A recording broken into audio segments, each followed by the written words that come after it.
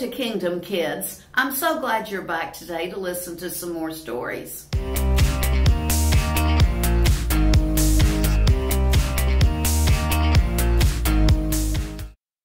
Hi, my name is Linda.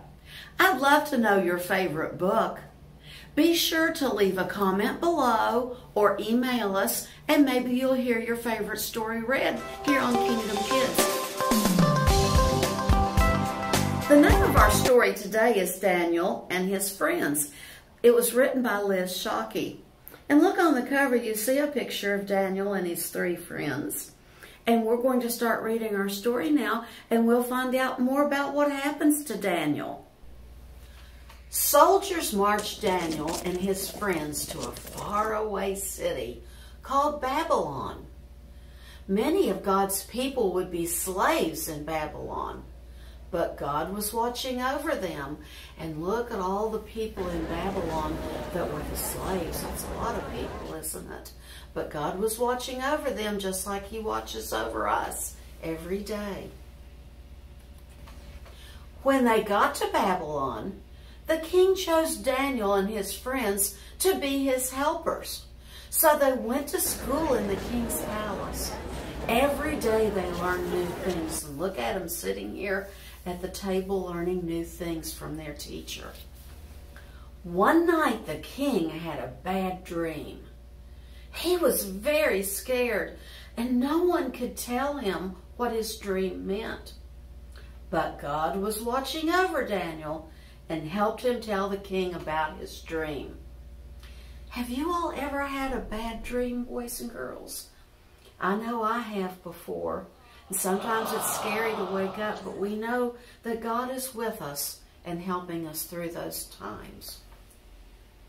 Soon the king forgot about how God had helped him. He made a tall golden statue and ordered everyone to bow down and worship the statue instead of worshiping God. And we know we're not supposed to worship anything but God. God is the only thing that we worship. Daniel's friends, Shadrach, Meshach, and Abednego, wouldn't bow down to the king's statue.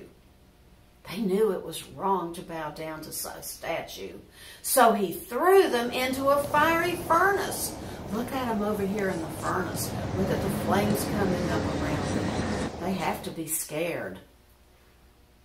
But God sent an angel to watch over them there too. Shadrach, Meshach, and Abednego weren't even burned. Look at them, boys and girls. They look fine, don't they? Nobody could believe it. The king knew God had taken care of them. He ordered everyone to worship God from that day on. And today we worship only God too, don't we? We know that He takes care of us and is looking after us every day, just like He was for Shadrach, Meshach, and Abednego.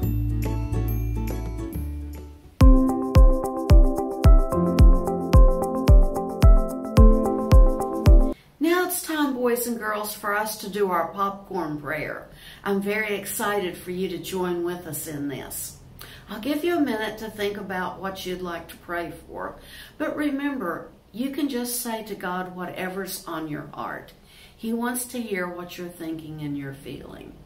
After we do our popcorn prayer, please join us in the Lord's Prayer. It'll be on the screen for you if you need some help. But remember, the more you practice, the better you get. Let's bow our heads now and fold our hands. Dear God, I would like to pray today for all of the teachers that we are missing so much and looking forward to seeing again very soon. Michelly, would you like to pray next? Yes. I'm going to pray for all the pets and all the times that we enjoy and play with them. Our Father, who art in heaven, hallowed be thy name. Thy kingdom come.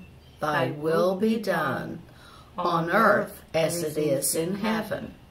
Give us this day our daily bread, and forgive us our debts as we forgive our debtors. And lead us not into temptation, but deliver us from evil.